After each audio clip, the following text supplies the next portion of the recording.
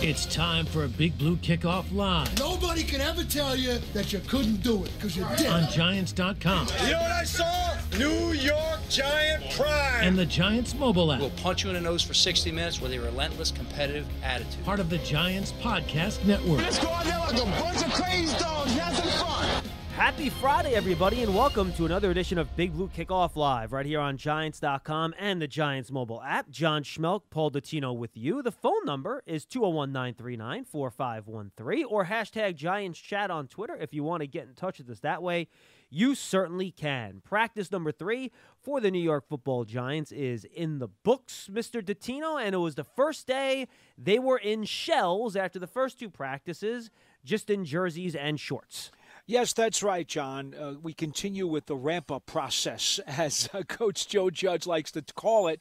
And, again, they won't be in full pads and doing hitting and everything that you would usually see on the football field until Tuesday. In fact, tomorrow will be a jog through. So, you know, this is a team that is still right now stressing an awful lot of conditioning and just going through the fundamental motions as opposed to, I don't want to say real football, but I think you guys get the gist of it. Yeah, and Paul, I think this is a good time. Why don't we kind of talk a little bit about what we've seen these first 3 days of practice and sum it up. We've talked a little bit about what's happened in practice each after the first 2 days, but remember, these practices all happen one day at a time. It's a ramp-up period. There's no pads. There's no full contact. And these guys are just getting into the flow here. So I didn't want to kind of pick apart each one of these practices each day because I don't think it's fair to the players, but I think we can kind of talk in more of a wide swath here. Why don't we just go back and forth and kind of just talk about some things that have jumped out to us throughout these first 3 days. We've been in each of the 3 practices, and we'll go from there. Does that sound good? Yeah, well, I think if it's okay with you too, John, I'd like to give the fans a little bit of an idea of what we're seeing in terms of the sessions too. Well, because I don't think. About. Yeah. Oh, okay. I'm sorry. I thought you were talking about plays that we've seen and do what. I'm talking about the style of what we're seeing. Sure. We see some 11 on 11. So why don't you lead us off? Go ahead. We see some 11 on 11. We see some 7 on 7s. We see some one-on-one drills with the defensive backs and the wide receivers. We'll see some one-on-one drills with the linemen. We'll see a lot of individual positional drills where guys are simply doing their drills with their own groupings as opposed to going against anybody else. And that makes up the bulk, besides the actual conditioning stuff, of what we're seeing. And that's why when John and I talk about these things, I want to be very clear, folks. A lot of times you'll see some observers who will just look at the 11 on 11s, and they say, well, that's the closest thing to a game, so that's all they're really looking at, and that's what they will quantify when they talk about did so-and-so have a good practice or didn't he have a good practice. But I think it's important to remember that every one of these coaches is looking at the entire 2-hour session, and every single camera that the team has out on the field is looking at every single inch of that field. So these players are being evaluated on the full 2 hours. Their conditioning drills, their one-on-ones, their 7-on-7s, the red zone passing drills, which are ghost routes. All of this stuff is being evaluated. So if I characterize something or John characterizes something, we're giving you a complete picture as to how we felt about the entire operation that we saw. I think what gets quite confusing is there are those who, without identifying that they're only looking at the 11 on 11 team drills, they will make comments about that and basically ignore the rest of the practice, which, of course, is totally unfair, incomplete, and disingenuous. Now, a couple other notes, too, Paul, in terms of what we've seen so far. I mentioned the pads and the contact and the restrictions, and this is something Joe Judge mentioned today before we start talking about some of the actual things that are happening on the field, is that, to your point, this is still a ramp-up period, right? And this happened last year, too, where nearly all of the drills we've seen, except for a couple of 7-on-7s, have basically been red zone opportunities. The first day, it was low red zone and goal to go. Day 2 was more high red zone, which is, for the people that don't know, is usually in that 10 to 20-yard area where you can still get a first down before you score a touchdown. So the different types of routes you run are a little bit different. And then today they went back to more low red zone, and today was a shorter practice too. It was only like an hour and 15-hour, half maybe, give or take. So yeah, it's about an hour and a half, I think. It wasn't very long, and they did a lot of special teams work in there. Yeah. So, and the reason they do that, frankly, is they don't want these guys, and Joe Judge hasn't talked about it this year, but I remember he talked about it last year, and it makes sense that their philosophy would remain the same. Remember, this is a ramp-up period, and whenever you see guys in these practices, Paul, in the 40 years you've been doing this and the 20 years I've been doing this, or I guess 15, whatever, when guys hurt themselves with these soft tissues injuries in these practices, how often is it on a deep ball where they're reaching for a pass that's a little bit overthrown or really opening up on a deep route, and that's when they tweak something, right? Yes, So indeed. I think the Giants, for the second straight year, for the first week, and I think this will probably start changing, early, mid-next week, they're not letting these guys open up for long, prorated, full sprints because they're trying to protect them from getting hurt. I don't think I've seen a pass travel more than 20 yards in the air, probably all camp so far. Maybe one of those little floaters to the back corner of the end zone might have been in the air, 20 to 25 yards. No more than that. Maybe, but definitely nothing over 30, right? That's no, for sure. Absolutely not. So this is all happening in a compressed space. So I'm going to make a statement here that I think is true, which is, by the way, true for pretty much almost every training camp that I've covered. Early in camp, and we were joking about this being a, pun, for lack of a better way, or a figure of speech that gets repeated over and over again, a colloquialism, if you will, at practice today. Well, it's early in camp, and the defense is ahead of the offense. Well, yes, it's like that in every camp, but I think of course it is. They also know the plays, John. Well, right, and it also takes the offense a little bit longer to get into a rhythm, while the defense can do things on an individual basis a little bit better right away. Right, I think there's more rhythm and coordination required for an offense to run fluidly. But the point I'm trying to make here is that in a year like this, it's even more obvious because of what they're trying to ask the offense to do.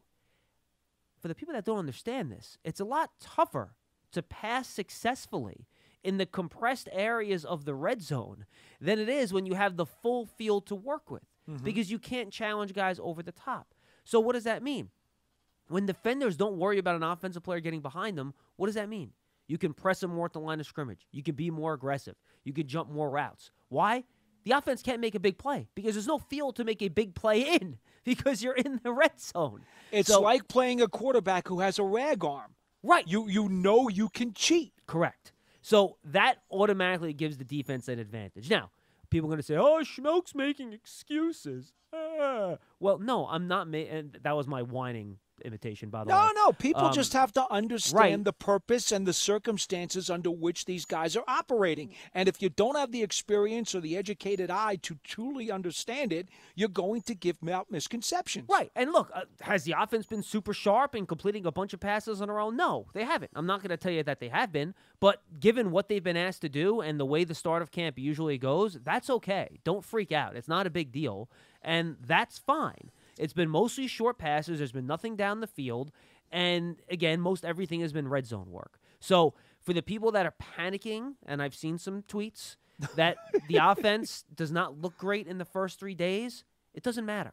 And, by the way, tomorrow's practice in Newark that the Giants announced, which will be great for the community. It's not open to the fans, but a bunch of, kids and teachers and students and stuff like that from disadvantaged neighborhoods are going to be there, which is fantastic. That's going to be more of a jog through. And then the first practice, which means not much is going to happen there either. Yeah, which means don't expect a ton of play-by-play coming your way from practice on Saturday night. And then Monday is going to be another shells practice, so we're probably not going to get our first, real deal practice, Paul. My guess is until Tuesday, all right, when we can really start having some determinations of what's going on. So I just wanted to put that out there, too. If fans are out there we haven't seen any highlights of big pass plays on the Giants Instagram or Twitter or on the website. The highlights, why aren't they throwing down the field? Well, that's because everything they're doing is in the red zone. That's why. Just wanted to get that out there. Now, I will say this, of the 3 days we've seen so far, this was the best day the offense had. And there have been certainly a couple of guys who have been very consistent in catching everything that's thrown to them. One is Kenny Golladay.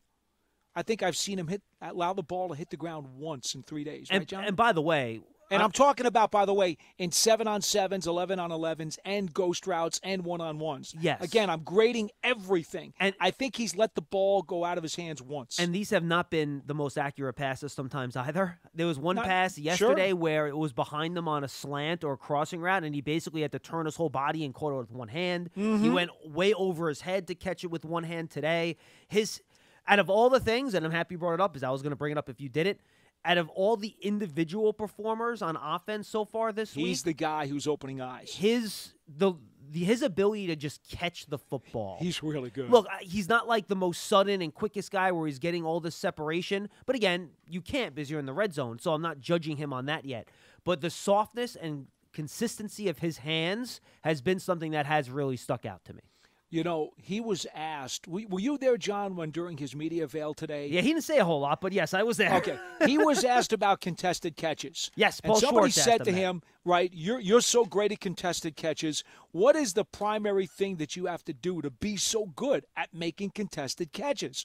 And I loved what his answer was. He goes, quote, it's about effort and want to. You got to want to make that play. I prefer to catch the football. Yeah, I know. It's true. No, you're right, 100%. The man is like a machine. He's focused, and he's determined, and he's very businesslike, and he's not going to let anybody have the ball. That's his ball, and he really believes it. And don't you try to take it from me, because I'll take it and run away. I mean, I love the guy. But so anyway, he's been sensational catching the ball over the first 3 days of camp. I also thought today we saw a nice touchdown catch on a fade to C.J. Board. Yep. I also saw John Ross make a terrific catch, sliding just inside the end zone. Now, I missed that play, so can you give me fans, just so you understand. It was in traffic over the middle. Okay, maybe that's why I missed it, because it was between a bunch of people. John, folks, they go to the far side of the field quite often during these practices. Which, by the way, might be by design, just saying. Yeah. and while the guys who are not participating in the play decide they're going to stand and watch the play, they do so behind the offense, which is between the ball and the patio where we get to stand. So it's 80 yards away, plus you have a line of usually offensive linemen between us and the ball. The best way I could describe it, John, it's like the restricted or obstructed views at Yankee Stadium. Yeah, and look, I want to apologize to fans, because as you guys well know, and Paul knows this when I usually do my practice reports, up until last year when the COVID restrictions came in, and they're still in, a lot of them are still in place this year for obvious reasons that we don't need to get into, but I used to be able to go right on the sideline, and I'm, 30 yards away from Daniel Jones as he's snapping the ball, and there's no one in between me and the football, and I could see everything, hear everything, and just my ability to pass on information to you guys, which I love to do, it's why I love camp so much, was really unfettered, for lack of a better term. This is a struggle. I mean, I have Paul sees me, I have my binoculars up on every play. Oh, I know. But there are just, it's hard to see, and it's just tough to get into the nitty-gritty details. I hope you're still enjoying those practice reports, but if you find them less detailed than usual, that's why, because we are about 80 yards away on a patio. Folks, there are times when we're walking all the way to the far side of the patio to get a better angle to see if we can somehow see around the line of players that are watching the ball from behind the line of scrimmage. It is quite an adventure to try to be able to see. But in any event... And by the way, this is not me complaining. The rules are the rules. They're there for a good reason. I get it. I'm just explaining why maybe some of the stuff we're giving you isn't as detailed as it normally is. Exactly. That's and the other offensive receiver who made a really terrific play, contested diving touchdown grab by David Sills as well today during the team drill. So, again, the offense made their share of plays today. Not maybe quite as many as the defense, but it was the best day the offense has had so far, and both really had their fair share. Yeah. And that's what happens when you grade the whole practice. The other item I wanted to mention real quick, John, is that I think Devontae Booker has shown very soft hands out of the backfield during the first 3 days. I think Corey Clement has too, to be honest. Yes, he has. Both those guys have actually. Yes. We mentioned it's been a lot of short passes. Those have been two of the guys that have caught a lot of those passes. I agree with you 100%. A couple other notes. You had interceptions today. Rodarius Williams had one on a fade route. Logan Ryan had one on a pass intended for Evan Engram. Wasn't. I know people want to say, oh, did Engram drop it and tip it up in the air? No, Nope. he did not, so don't blame Evan on that one. That was more of a quarterback situation. Just a little bit of an overthrow on a little bit of a fade route. A couple other notes. Dory Jackson had one too. I know. He picked up a fumble, a strip, and started running it back the other way, right?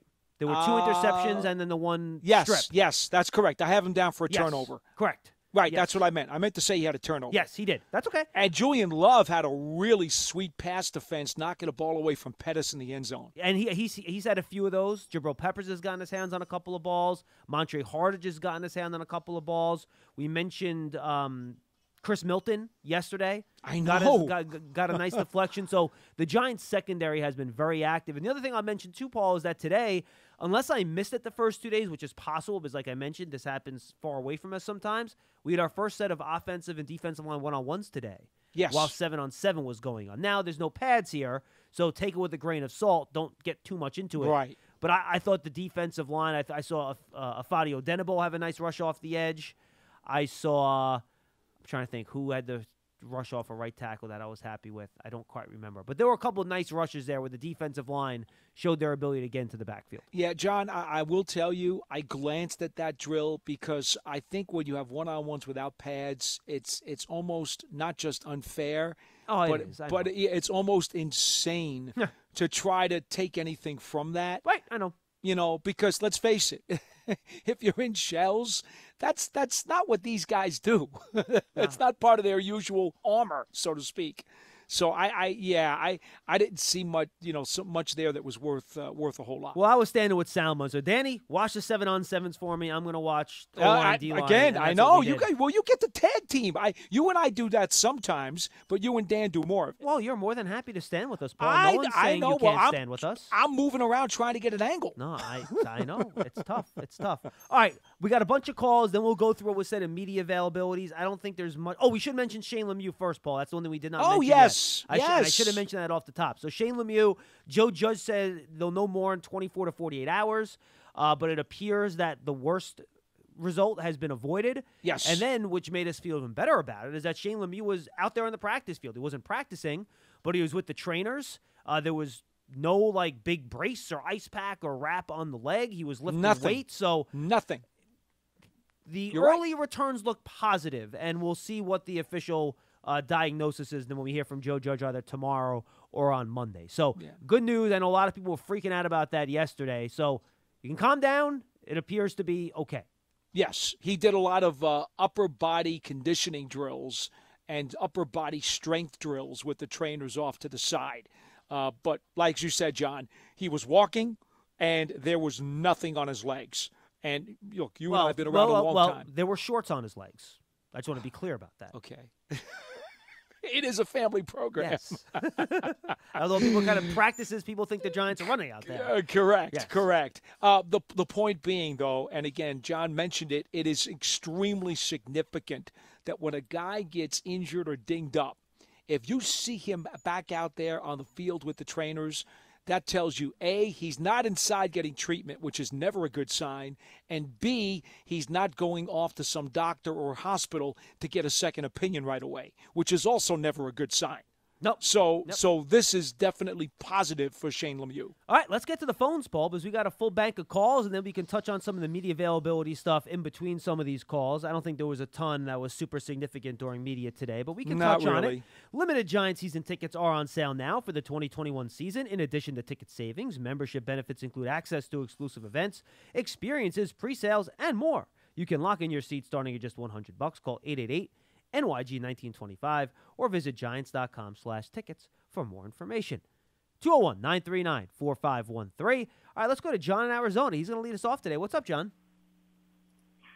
Hey, guys. How you doing? It's Sean. Oh, I'm sorry, Sean. What's up? Hi. Yeah, no worries. Long-time listener, first time being able to call and talk to you guys, so thanks for taking the call. Well, welcome aboard, and thank you for being such a loyal listener. What do you got? Absolutely. Hey, I want to give my bold prediction, but quick, I wanted to ask Will just a little bit about the defense. I've been hearing some other folks put in their bold predictions. Most recently, one said that Darnay Holmes may have the most interceptions. But if Patrick Graham really wants to move to more of a man-to-man defense, isn't it more difficult to get interceptions in man-to-man defense, so therefore the safeties will probably have more interceptions? Yes. Sean, I agree with that completely. I think that is a good analysis of it, yes. That's why some of these things are truly bold. Well, yes. And that's why when we did our predictions, my top 2 interception getters for the Giants were both safeties. Correct. There you go. My bold prediction, so this bold prediction, I'm hoping it's pretty bold, but for the first time in 25 years, since 1997, the New York Giants head coach will be named Coach of the Year. Oh, okay. That's not bad. And I think a lot of things have to go right for that to happen. So, well, bottom line, excited, bottom line, Sean, and then you can finish and continue, obviously, with whatever points you have. If that's going to happen, the Giants win the division. Because if the Giants don't win the division, he's not getting Coach of the Year. No. Right, exactly. And to win the division, we need offensive line to play well. We need Daniel Jones to play well. We need everything to happen and really see growth. We need to see Joe Judge and his teacher mentality really come through and big jump in a lot of these young players and big jump in talent and the way we play out in the field. So I'm hoping that all those things come true and we get to see Joe Judge named Coach of the Year. That'd be great. Sean, you got something else for me? You're good. That's it. I'm good. Thanks, guys. Hey, thanks for listening. Thanks for being part of the show, man. Hey, look, and that's what's going to happen. I hate linking player value to record and team success because I don't think that's fair. But for coaches, to an extent, if you want to win one of these big-time coaches award, Paul, you better have a pretty darn good record. There's no doubt, because what happens is the good teams, right, they already have a leg up because they're probably going to win their division. And then if they win 13 or 14 games, well, it's almost impossible for a guy with a lesser team, even if he gets them out of the doldrums and into playoff contention, or for that matter, even wins a wild card. They're going to say, well, wait a minute. It's really hard to win 14 games in this league. Right. So they'll go to that coach that won the 14 games, even though he's got a much better roster, and say, well, 14 games is still 14 games. You get the award. And then the poor guy who, had to break his back to drag his team into the playoffs kind of gets left by the wayside. Yeah, and you also just have to overperform expectations, right? If you're not going to be that 14-win team, you have to be a team that everyone expected to win 5 games, but you win 11. So I think the Giants, are probably people figure around 7 for them this year. That would be the general consensus, right? If you want to look at, some of the numbers that are out there. So for them to really overperform that, I think you're looking, if Joe Judge wants to be considered for Coach of the Year, Paul, I think you're probably looking at 11 wins they'd have to get to if he wants to be considered for that. You think that's fair? You'd have to go 11-6 at minimum? I think it's probably fair to say that would get him in the ballpark. But again, it depends more on what his competition's going to be than what he does. No, that's true too. But I think in order for him to be considered, I think you have to kind of get to that 11 plateau for him to be in the mix. Is my point. He probably would have to. Although, 10's not impossible. Would 10 and 7 do it if they win the division and win some key games against some of the better opponents? You would have maybe, you would have to. I think, to your point, not have another compelling candidate out there. Right. And like I said, if somebody goes out and wins 14 games, or wins, in this case 17-game season, if they win 15 and go 15-2, that'll be the first coach who goes 15 wins during the regular season. Well, I know the 15-1 team and the other undefeated teams, but in the new schedule, if somebody goes 15-2, right, that guy's going to get a lot of pop. No, I'm with you. 201-939-4513. Let's go to Tyler in Charleston. He joins us next. Hey, Tyler. Hey, what's going on, guys? What's up, boss? I was just calling because I had a quick question regarding Evan Engram. Sure. I know you guys don't like setting expectations for players, which I 100% understand. Oh, that's fine.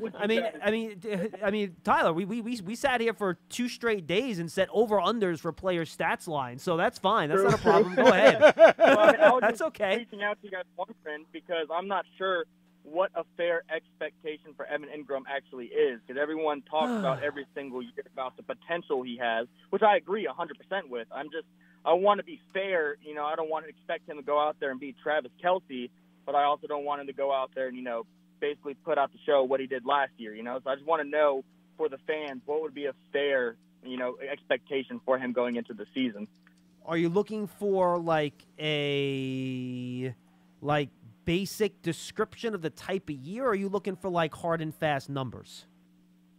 Like basic description, like contribution, what we expect him to contribute to the offense, what role we expect him to have, like how much of a role player do we expect him to be, things like that. And I'll take this off the air. All right, appreciate the call, man. Thanks so much. All right, well, I can tell you what we set our over-unders for him, and that'll give you a statistical basis for Engram, if I can find it here. Here we go.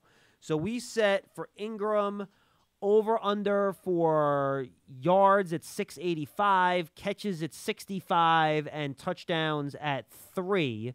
And most of us selected over for most of those from what? No, most people selected under for receptions and yards. Yes. But 3 people went over on the touchdowns for 3. So that's where we set the statistical one. For me, this is where I'm at with Engram. Because the Giants have so many options to throw the ball to, Paul. It's almost as if the raw numbers aren't super important, but I want to see more big plays down the field, challenging down the seam, right? I thought his yards per attempt and yards per catch specifically were too low the last couple of years. So I want to see him, especially with Kyle Rudolph, I think, being more of that short to mid-range possession guy. I want to see Engram stretch the field a little bit. And I want to see Engram, when the ball's thrown to him in these key situations, to catch it. And if he can do those 2 things, even if the run numbers drop, I think that's a successful season, because then he becomes that type of player, if you get him in the right matchup, can make teams pay with big plays and in crucial situations. And if he can be that guy, I think that's what you're looking for.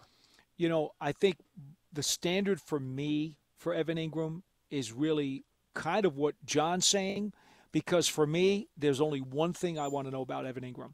What is his catch percentage at the end of the season? And he has only reached 70% in terms of his catch percentage once, back in 2018 in his second NFL season. And by the way, for people know, catch percentage is receptions versus targets, just so people understand where Paul's coming from here. Right. So, I mean, here's the thing, okay? If you want to grade a receiver or a tight end or a running back on their drops, it's never really acceptable to have a drop percentage of more than 6%, okay? That you want 6% or less. Anything above 6% drops is really not good, all right? That's agita territory. Yeah, you're right. Big time. And Evan Engram has been over 6%. Okay, that's number one. But you see, the other thing for me, I don't want to go with the number of drops or the drop percentage. I want to go with the catch percentage, because, you see, if they throw the ball to him a lot, that means those plays aren't going to somebody else who might make a play. So I need him to have a catch percentage of over 70%. So that I know not only is he making the play and finishing it by hauling the ball in, but I want to know that, hey, it was worth throwing it to him because that play was in fact made, and they didn't waste it because somebody else could have made the play. Now, by comparison, John, Kyle Rudolph has had a catch percentage of at least 70% in each of the last 4 seasons, and 5 times during his career with the Vikings. I need to see that type of efficiency out of Evan Engram to say, you know what, he is being the type of productive tight end that the Giants need in this offense. Just so people understand, last year Engram tied his career high for 68 catches, but it took 111 targets for him to get there. The year prior, he had 46 catches, but only on 69 targets. So just to give you an idea of exactly where he has been the last couple of years in terms of percentages. I think if you combine your concept of efficiency, right, catch efficiency, with what I was talking about, Paul, with explosive plays and making those plays in the big moments when you need them. You combine those, it's a good thing. Oh, I mean, if you combine those, I mean, you're talking Travis Kelce territory. No, I'm serious. And I know. I mean, he has the potential to do that if he can get there, but I think those are 2 good things to kind of keep an eye on when you keep an eye on Evan Engram this year. 201-939-4513. Don't miss out on your chance to experience a premier hospitality experience watching Giant games and world-class concerts in 2021 as a Giant Suite partner. Limited full-season locations are available, or place a deposit for individual games. Call NYG1925 or visit Giants.com/suites for more information. All right, back to the phones. Let's say what's up to Antonio in Manhattan. He joins us next. What's up, Ant? Hey, what's going on, guys? It's been a long time since I spoke to you, so glad to speak to you guys again. Yeah, welcome back. Hi. So just wanted to talk first and foremost about Coach Judge. Dude, I love this guy, man. Like, when he was talking about he uses colorful languages to emphasize things and how he wouldn't curse in front of, your mom or your daughter, your kids. Listen, this coach reminds me of when I played high school ball, and my coach was just the same way. And he's the closest thing that we've had to Coach Coughlin in terms of, like, personality. I need Coach Judge to succeed in the Giants. It's just I want this guy to stay here for a decade at least. So hopefully it works out for him. And what I wanted to call is because you guys, I kind of heard you guys talk about the over-unders, and you guys listed Daniel Jones in touchdowns. At what amount you guys pretty much agreed on? The over-under on Jones's touchdown throws? Correct. I think the number we had was 28. I got that here. Hold on. Was it, John? Guys, got to flip back to my page here. I left it for a second. Hold on. You two guys, did you guys look on that? I could tell you our over-under on Daniel Jones' touchdown passes. We actually put it pretty high. We added a 29.5. Okay. Yeah. I knew it was up there. And all four of us had under on that, by the way, just FYI. Right. Because I think I had said he would be just under. He would probably come in something like 27 or 28. I had him at 20, but I think I had him at 28 this year, if I'm not mistaken. So my only concern with that number is I believe the Giants, in order to win the division or even go far, they need to average about 50 touchdowns or real close to 50 touchdowns. I think Daniel Jones has to have over 30 and maybe around 35 touchdowns. And if he doesn't have around 35 touchdowns at the end of the year, now remember, Antonio, that's just throwing touchdowns now. That is not including rushing touchdowns, just FYI. Yeah, but he's probably going to have like about 5 rushing touchdowns, if that. I mean, that would be a good – if he has 5 rushing touchdowns, that's a good season. That's a great season. Sure, absolutely. Yeah, so, I mean, he has to have over 35, in my opinion, passing touchdowns. Now, Antonio, I just want to make sure you understand. Do you know how many quarterbacks had more than 35 passing touchdowns last year? How many? 5. But that's a good amount. That is not a good amount. That is an elite amount. That is dude. I'm just telling you. Right. Do you want to know who the 5 guys were that had more than 35 touchdowns? It was the Bills. Josh Brady, Allen. Yep. Brady. Rodgers, Yep. yeah. Rodgers. Yep. 2 more. See if you can get them. Mahomes. Yep. That's 4. Give me the 5th one. The guy from the Chargers. No, Russell Wilson was 5. Here's the thing I'd like you to keep in mind when you start thinking about these numbers. And by the way, those guys are literally might be the 5 best quarterbacks. Yeah, right. Just FYI. No, yeah, absolutely. If Jones throws 28 touchdowns, right, and the Giants, and we believe they're going to try to run the ball more, and if they can do that effectively, especially in the red zone, well, guess what? There were 10 teams in the National Football League last year that ran for a minimum of 20 touchdowns. And by the way, you just said you wanted 50 touchdowns, right? Well, what's 20 and 48? 28 and 20 is 48. That's pretty damn close. Yeah, that would be really good. That would be really good. But you guys also set Saquon's touchdown rushing pretty low too, so it's going to be a lot of I put it at 10.5. What's wrong with 10.5? That's not that low. 10.5 is pretty good. That's a decent number. Under. We did pick under, but that doesn't mean he's not going to get like 9 or something like that. I mean, 10.5 is a good number. Yeah, no, that would be great. Yeah.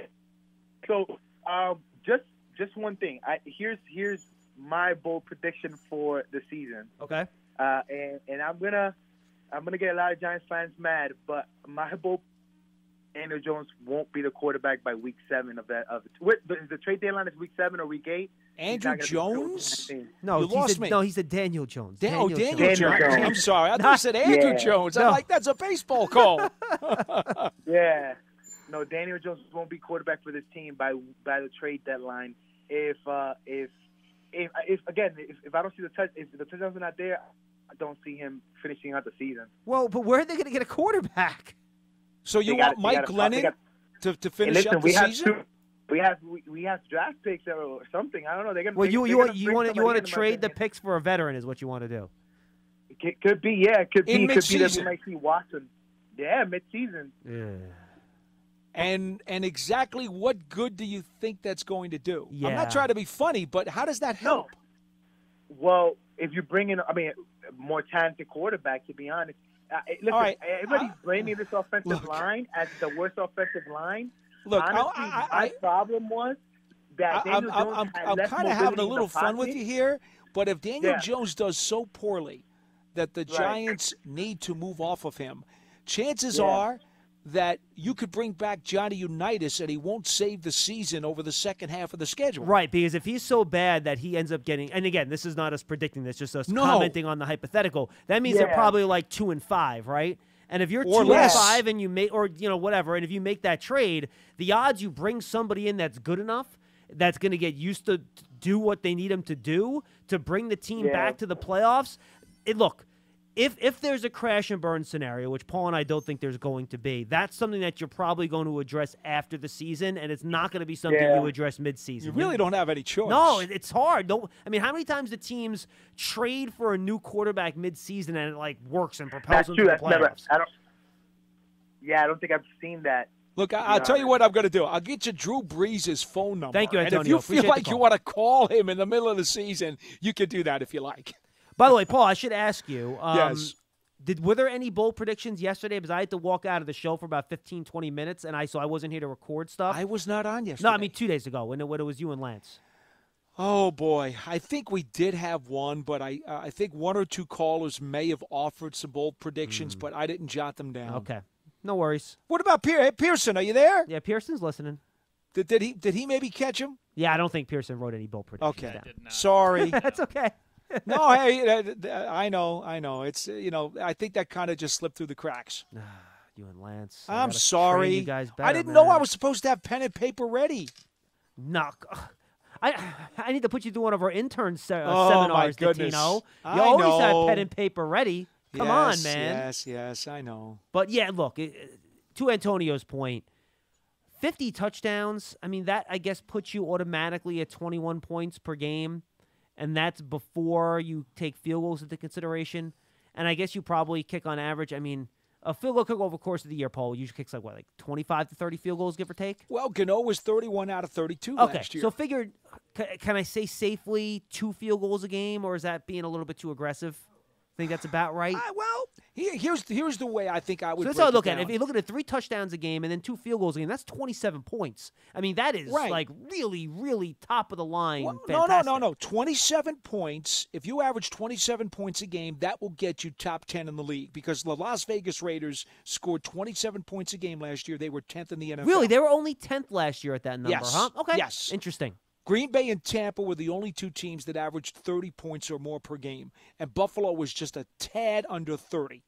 And then you'd have to go all the way down to Minnesota at 11 to get under 27. And really, it was 26.9 as I'm looking at it right you're now right. because The Raiders, I wanted to be accurate. The Raiders were 10th, and look, Minnesota was at 26.9, so they were basically 27 Basically points per the game. same. So, yeah, look, you're right. I didn't think the numbers were that high. All right, fair enough. So it comes down to the median average offense is going to score, if you divide this up as the median, which is the middle team, Atlanta was 16th at 24.8 points per game. And Dallas How much was again? What was the number again? 24.8, and Dallas was 24.7. They were 16th and 17th, respectively. Yeah, if you can get to 24 points per game this year, I think I'd be happy with that.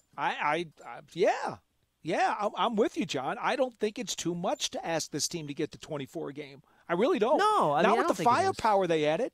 No, I think that's a realistic goal, and that'll put them right smack in the middle of the league, which would be that's absolutely. Which would and be if you got a top nice 10 jump. defense, right? You got a top 10 defense, even if it's on the fringe and a middle offense, you're going to go to the playoffs. You got a shot at it for sure. Sure, no question about it. 201-939-4513. Maurice in Georgia, I think, has been on the longest, right? Pearson, Maurice, what's going on? How are you? We're good, Mo. What's going on, buddy? Gentlemen. Thank you. I'm well. First-time caller, long-time listener. Oh, welcome aboard. Thank you. I have a bold prediction to start off. Sure.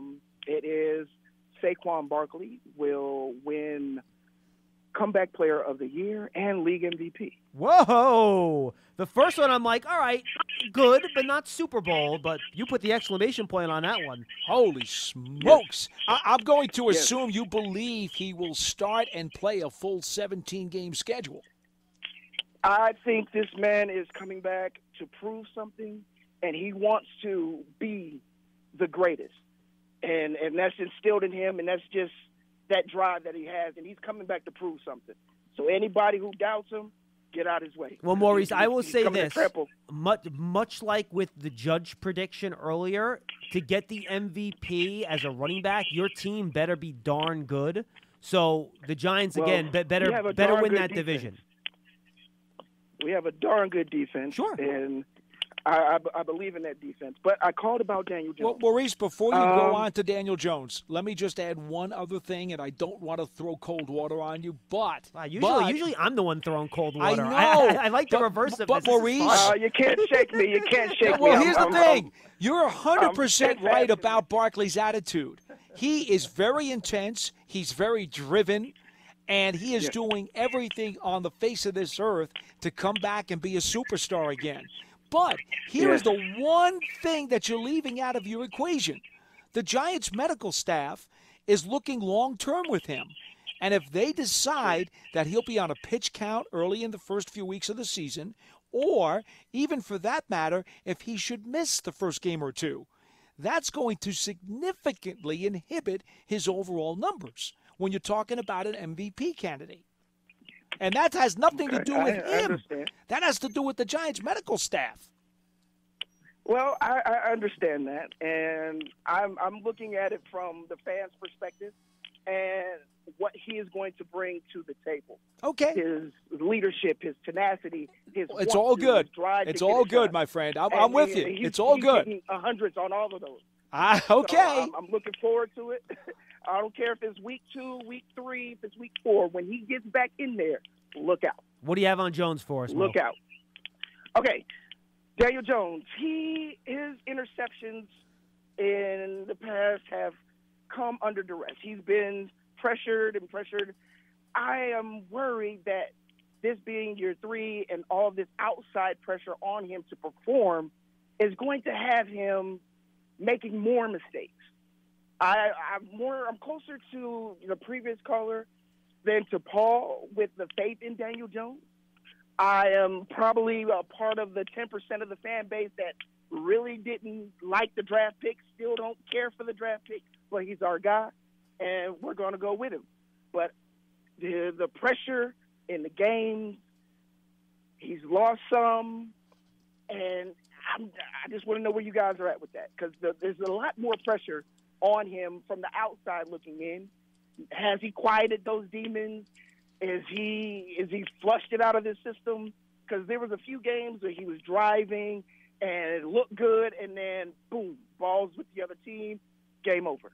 I don't worry about him mentally, Maurice. I got to be honest with you. I don't. I think from a mental perspective, approach perspective, he's not a guy to me that kind of, struggles in big spots. He's always stays very level. That, for me, is not a concern for him. I think it's pretty simple. Can he increase his number of big plays while limiting his turnovers? That's number one. And I think the other part of it, too, is just be more consistent in your decision-making, getting the ball out quickly, which I think, naturally improves as a quarterback gets more snaps. But it's the limiting the turnover-worthy plays and improving your big-time throws, to steal PFF terms. And, just if you can do those things in your Daniel Jones, you're going to be better. And, look, this is a no-turnover, big-play league. That's how you win football games now. You win the turnover battle. Absolutely. You make more big plays than the other team. Maybe not 90%, but 75% of that is on the quarterback. So if he can get better in those areas, I think he'll be fine. Mentally, I'm not that concerned with it, to be honest with you. I have faith that he's a really solid kid that way. So that's how I'm going to look at Daniel Jones a lot this year as to whether or not he can take that next step. Me personally, I know Paul looks at it a little bit differently than I do. Well, Maurice, I can calm you down just a little bit, and I understand that quoting statistics by themselves are never good ideas, okay? I don't like to do that myself either because I'm always the one who says peel back the layers of the onion and look at all the angles within the prism. But it is relevant to say that Daniel Jones, over the course of the second half of the season, had gone his last 5 starts prior to the Dallas game without throwing an interception. And then the interception in the Cowboys finale was a tip ball off of Evan Ingram's hands.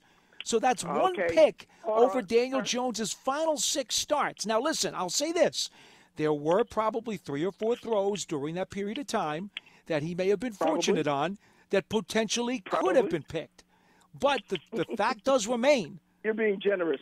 Well, but the fact remains they weren't. And exactly. You know, for a guy who had 10 interceptions for the season, but only threw 1 during his final 6 starts, you know, you have to be able to digest that. Well, and by the way, and I will give you a completely unbiased number here. I know Paul doesn't like this number, but I'm going to give it to Maurice because I think he might appreciate it. So last year, Daniel Jones, according to Pro Football Focus, had 17 turnover-worthy plays, right? So plays that either wound up in a turnover or should have wound up in a turnover. Is that fumbles or picks or to combine? Combined together. They say combined. Yes, and it was 31 in 2019. It was down all the way to 17 last year. So that's a big decrease to begin with, right? But if you break down last year, Maurice, his final 6 games, he only had 6 turnover-worthy plays versus in his first 8 when he had 11. So that pace, according to PFF, also slowed down. Now, that's a sample size thing, but you are seeing improvements in his ability to protect the ball no matter how you want to cut it. I agree. They did. The turnovers did go down, but gotta let the facts speak for themselves, my friend. That's all. Well, just let the facts speak for themselves. It's situational. The game that the turnovers come in is probably hold on. Oh, no, Maurice, don't go there. You're such a good guy, man. I don't want to have to make you go back. But I got to make you take a back step. You know why? No, let me tell you why. You're extra hard on Engram for the drop. Here's the thing. No, but here's the thing. You're talking about in big spots. Could it have been any bigger that the Giants were in quicksand and they were fighting for their lives over the final month and a half of the season in a division that was struggling, and they were in a do or die every single Sunday? I mean, they had to win every game, and they wound up, going 5-3 over the final 8, right? Well, right. I mean, come on. We just gave you his statistical improvement, which is factual based on either the analytics guys or my guys. We're both pointing in the same direction, and those games were the most critical games of Daniel Jones's career. And I will just throw in addition, and again, and Maurice, just real quick, I'm going to throw the PFF numbers in there just to back up some of the stuff that Paul said. In his final 6 starts, 4 of those 6 were the 4 out of the 5 highest graded games he had over the course of the year. Now, he had 2 stinkers in there. Like, he was not good against the Cardinals, right? That was not a good game for him. And he shouldn't have played. Absolutely, and that's fine. And against the Ravens, he was okay. He was not great, but he was okay. But, again, the Cowboys' defense stinks in the final week. I get that. And the Bengals' defense stinks, and I get that in Week 12. But towards the end of the year, his play became better and more consistent. Now, again, it's a small – I'm being fair about this. It's a small sample size. So we now have to see how that heads into this season. So I get your concerns. I think we saw signs of progress. But for me, probably a little bit more so than Paul, now it's time to prove that progress can be sustained over an entire season and a longer period of time. Is that fair? I concur. I concur with you, John. From a guy that's I'm more optimistic, but I concur. Yes.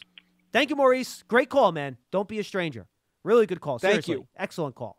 It was a very good call. See, now, folks, we were able to toss and turn with the various facts and opinions. Right. And you know what? If he still wants to agree to disagree and doesn't have a lot of confidence in Daniel, he's certainly allowed to do that. Yeah, but you know what, though? That is a productive, fun, and interesting That was call. a great call. Because you guys, we all, to a certain extent, we all disagreed. You and him probably disagreed more than me and him did to an extent, right? In terms of how you break this stuff down. But that's I'm certainly fine. more optimistic. Right, and that's cool. But he had a point of view and statistics and ideas to back his thing up. He accepted our reason and the facts we threw up there, and we just drew slightly different conclusions. And you know what? That's okay. It sure is. And a lot of people in the world don't like to say that now. You can comes agree to disagree. Things. There's not a problem with Yes, that. but as long as you acknowledge the facts that are truthful. And you have a good, productive back and forth and Yes. a good debate about it, which is, I think, exactly what that was. You so must folks, acknowledge the whole picture. Model yourself on Maurice. Good stuff. Excellent call. All right, 201-939-4513. Montreal and Miami. I want to go to one of our newer callers first. Montreal, what's going on? Hey, how are you guys? We're great, man. Hi. What's up? Hey, I just don't understand guys. They just don't understand what Daniel Jones had to go through last year as far as drops, less talented players he was playing against, and less talented players he was actually playing on his side of the field, on his team, the Giants. And what everyone has to understand is that players need to make plays for their quarterback. And Daniel Jones probably had the less plays made for him in the entire league. We have players now that's at the top of the league and making plays for their quarterback, so I think that's going to, by default, enhance the play of Daniel Jones. So I think that Daniel Jones is going to make a tremendous jump this year. I think he's going to do great. I don't want to take it to the point to where I say break all-time records, but I think the Giants are going to do unbelievable better than what they did last year. A lot of games last year was close as well, like the Rams. They were losing, by 4 points the entire game and lost by 8 in the total. But look what they had to play with, including guys dropping passes like Darius Slayton and Evan Engram, which is a lot of guys don't understand. Evan Engram had those drop issues since college. That was the main knock on him coming into the league, is that he dropped a lot of passes in college. And in his first year with the Giants, he had around 12 drops, which is a lot. Mm-hmm. Exactly right. No, but since then, it has gotten a lot better. Unfortunately, last year some of those drops came in some pretty critical situations. Well, he had 3 that actually led to direct interceptions. Yeah. Not to mention the drop in Philly that was in the most inopportune of times. Thank you, and that's what I'm talking about. If Cal Rudolph is on the other side of that pass, Giants in the playoffs. Well, see, my friend, Montreal, this is exactly why what I said is what I said before about his percentage of targets and catches, because I don't want that ball thrown to him in that spot if I can't be confident he's going to finish the play. I'd rather throw the ball to Rudolph. Exactly. And that's what I really hope that Giants do that this year. When it comes to difficult situations and critical times, please try to get the ball as much as you can to Rudolph or Galladay, and even Shepard. Shepard make a ton of plays too, but I don't know. It's just something. Darius Slayton had issues with dropping passes in college too at Auburn. Even though I know he makes some pretty decent catches in the NFL now, but I don't know. I just rather get it to the guys that for sure there's a higher percentage chance of making that play and winning the game. And actually, it makes Daniel Jones look good. Montreal, I've been talking about this on BBK now for months, and I mentioned it again to John today. The common characteristic of the 3 weapons that the Giants added for Daniel Jones this year is that they will make plays for him. Tony, I think, had 3 drops in college during his entire career. He's got hands as soft as silk and cotton. He doesn't drop anything. Rudolph fights for the ball. He's amongst the best tight ends at contested catches, and we already know Galladay is the best wide receiver in the league at contested catches. So you're talking about 3 guys there who are all going to make plays for Daniel Jones when he throws the ball into their box.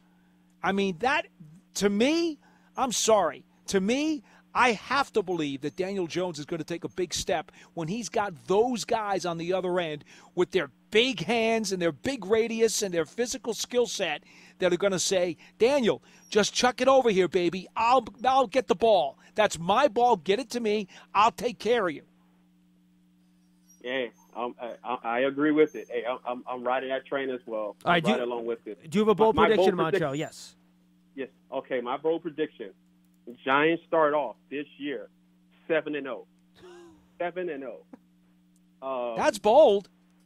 That's one word for it. But you know what, John? You know what, John and Paul? All these teams are very beatable teams by far. And I know you guys are going to say, "Oh, what about the Rams?" But like I said, they were losing by 4 points with what they had last year, the entire game, and lost by 8 points in total. Now the Giants have a totally different team with a lot of key players back. I think Giants can win that game. I think they can win it. Now, just a fair question. So when you look at the Giants' entire schedule, you would just say that 2 games are not winnable? So that means you think they're going to go 15-2? No.